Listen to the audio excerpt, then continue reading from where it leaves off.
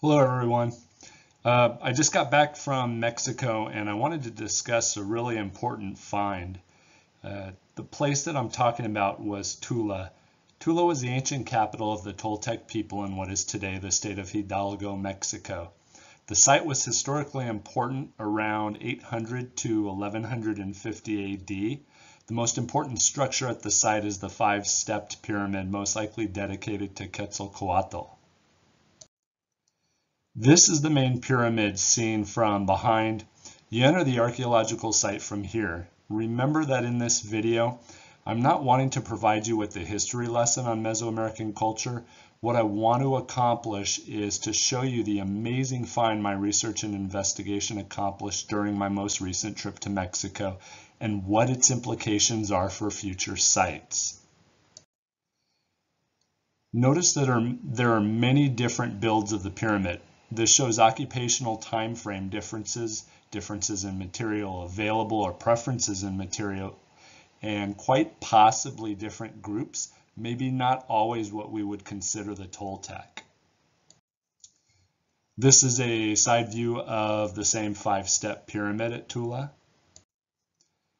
This is signage from the INAH, which is the National Institute of Anthropology and History in Mexico. These are the Atlantean stone warriors found on top of the pyramid. They were not originally located here. The statues were placed here by one of the original archaeologists leading the excavation. One of them is also a recent copy, filling in for the one that was sent to the Anthropology Museum in Mexico City. So I prepared my GER 3D subsurface imaging system to conduct a non-invasive look into what is below the top level of what is today remaining of the pyramid. I conduct a grid pattern search going from south to north in a 5-column grid, 7 to 10 steps, each line or column. I wear a specialized magnetometer that detects the magnetic field where I'm stepping.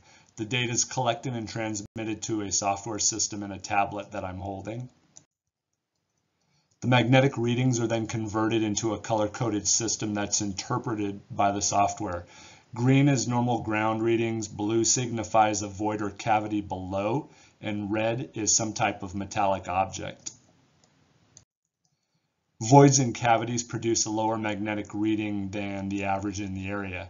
This is because there's less material available below the ground, creating that lower magnetic field for the location.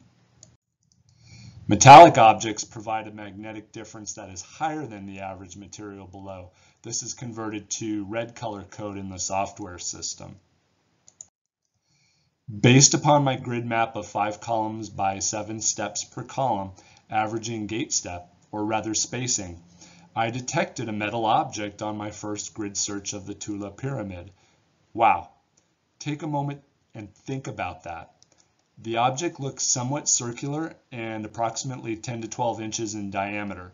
From how the void space is showing around the object, I believe it was lowered down and then the area over and around that object was filled in. Consider what this truly means. There's something metallic buried inside the pyramid that is yet to be discovered by archaeologists. As a matter of fact, my initial discussion with those at the site showed that everyone was completely unaware of this. I only conducted a single grid search because my imager failed when it continued to have issues connecting via Bluetooth technology. Now, the system was made to collect data in this fashion and rarely fails like this. It makes me believe that something magnetic inside the pyramid may have been interfering with the technology. This also happens often when I'm on the Uinta Basin looking into anomalies at, yeah, you guessed it, Skinwalker Ranch and other locations around the ranch.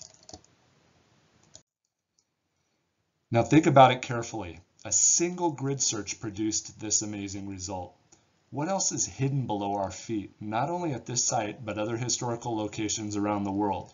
New technology is making it possible for us to start making new discoveries and also assisting in making what is today considered paranormal into tomorrow's normal, with the science hopefully understood behind the phenomena. So quickly, this is the stairway to the top of the pyramid that I was on, getting the data points. And this is showing where the Atlantean warriors were originally located when the site was originally being worked and excavated. They were down below. This is one piece of technology that is making new finds possible. The data points collected can be analyzed and also duplicated to show what is happening below ground, or where we need to dig next. In the end, just think about how important a find like this is. I plan on conducting similar research at other megalithic sites and paranormal locations around the world. Remember that when I use the terminology paranormal, I mean that it's a site that has high strangeness activity occurring, and that scientific data must be collected to interpret and see if the science can solve what is currently misunderstood or yet to be fully grasped.